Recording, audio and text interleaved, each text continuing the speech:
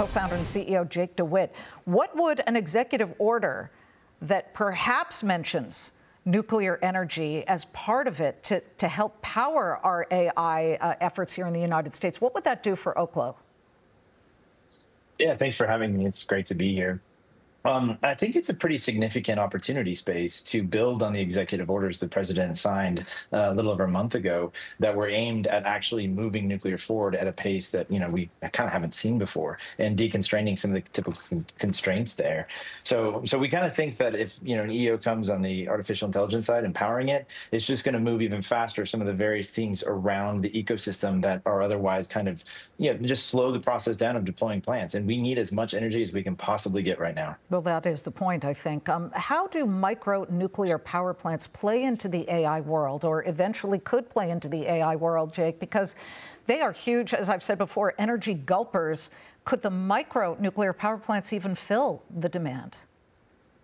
Yeah, it's a great question. And I think that's kind of where the terminology pieces are kind of interesting. At the end of the day, the key thing about nuclear is it's incredibly energy dense, right? Just a golf ball of uranium metal has enough energy content to power one's entire lifetime, right? It's a huge material advantage and energy density advantage.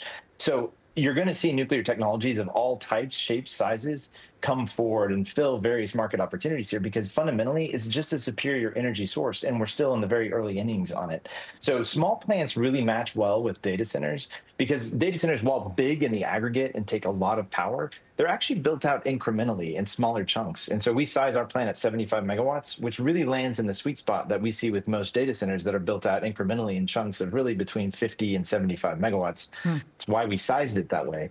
And so we can build up with them naturally. If you build too big of a plant, you have a lot of power you have to figure out how to sell, or you might not be able to sell right away. And it's a little bit of a weird mismatch. And if you're too small, you got to build too many. So we found a really nice sweet spot right now in this size. But there'll definitely be opportunities for some that are bigger and some smaller. But we really like kind of the positioning we have that way. Well, no matter whether the car's a Ferrari or an SUV, you got to have fuel. And you are very important in the uranium enrichment area. The U.S. doesn't have a lot of uranium at this point. I do believe the U.S. only produces about 1 ton annually right now. The Department of Energy estimates we need 40 metric tons by 2030 to power advanced reactors.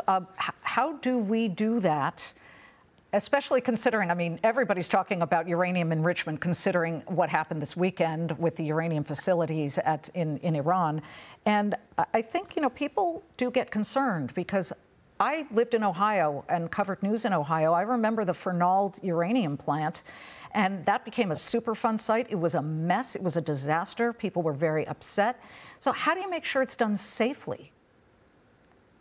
This is a key thing, right? The industry has modernized a lot. The regulations have stayed up with it. The point of basically what we can do with new technologies and what we can do with, kind of meeting the regulatory requirements that are out there really do ensure pretty significant safety measures are taken. And at the end of the day, the big thing about nuclear is it is one of the safest sources of energy, period, across the ecosystem. But to your question about fuel, it's really a multi-pronged approach.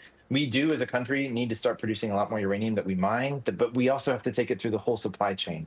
There's a lot of opportunity to expand enrichment, expand the various pieces around conversion and deconversion and fuel fabrication. And the U.S., back in the 1980s, had more uranium production capacity than the rest of the world combined. And we let it atrophy, we let it go. We can bring that back, right? And we can do it better than everyone else.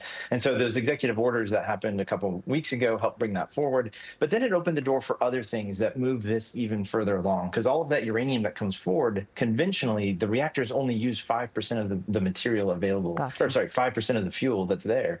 Recycling unlocks 90+% of that. And so what those executive orders do also is push that along. And when you create extra demand signals by AI, you can unleash this. I know I brought it up earlier, but it's so important to remember a golf ball of uranium metal would power your entire lifetime. And it's a pretty abundant resource. So again, I feel very excited about what this is setting the stage for the entire industry to kind of revive and scale forward in a more modern way. And the EOs in the past. And I think what we're hoping for comes forward again will just further supercharge that. Jake, thank you for talking about this on a pretty important day. And so what? Your stock is down 1%, but year to date, it's up 160%. Clearly, sorry, is that right? Or 500? Hold on. Yeah, 160%, but over the past year, up 552%. So we'll see you soon. Thank you, Jake. Sounds good. Thanks for having me.